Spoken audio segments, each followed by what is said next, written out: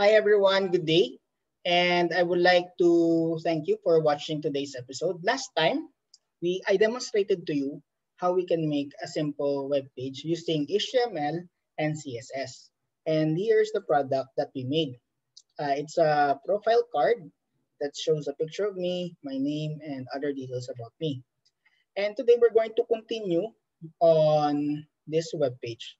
By the way, I would like to tell you that I'm using Google Chrome right now on my laptop. And there's a feature on it that lets you view your web page on its mobile view.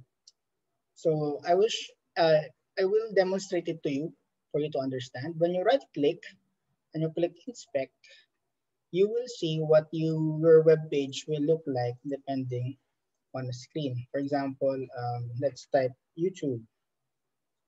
Let's type YouTube. Let's click inspect. Okay, so this is what YouTube will normally look like.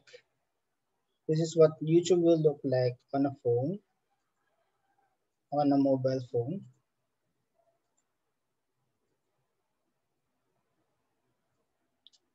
Now, as you notice, our design suddenly got all messed up. And today, I'm going to teach you how we can fix our design so that it will adapt or change itself depending on the screen size of the phone. Okay, so let's go to app.css. I would like to introduce to you to media only screen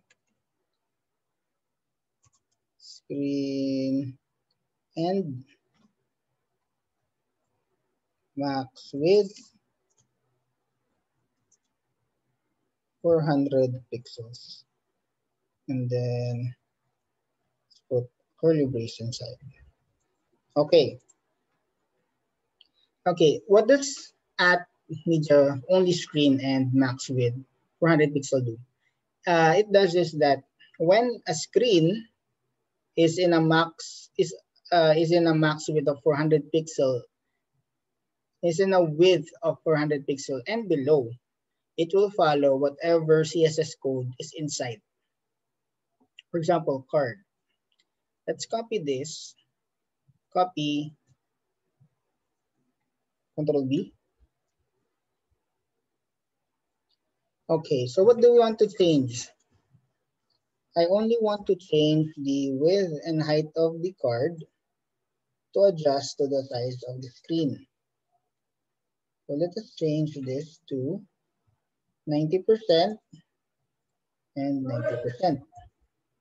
Control S. Okay, what will happen is that the card will become 90% when it is in 400 pixels max width, or if its width is below than 400 pixel screen. So let us view our project. Let us click here to refresh the screen, and then let's try it out.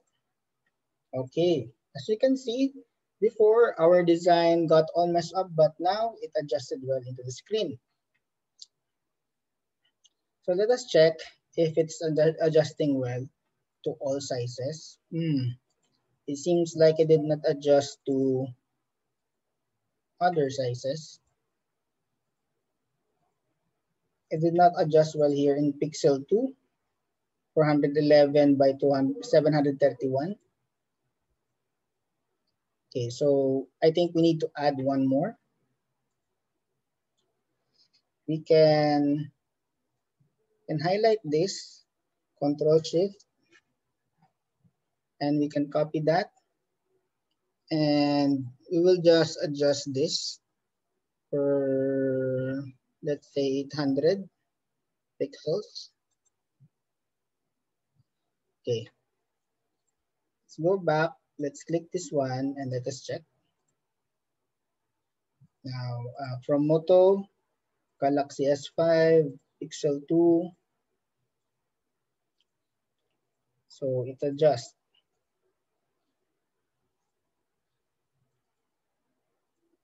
So this is what we call as responsive design. So it responds depending on the screen size. And by the way, it's also important that when you're making a design for a website, you always need to imagine first what it will look like through someone's phones, because a majority of internet users right now are using cell phones. So I hope you learned a lot today and see you again next time. Thank you.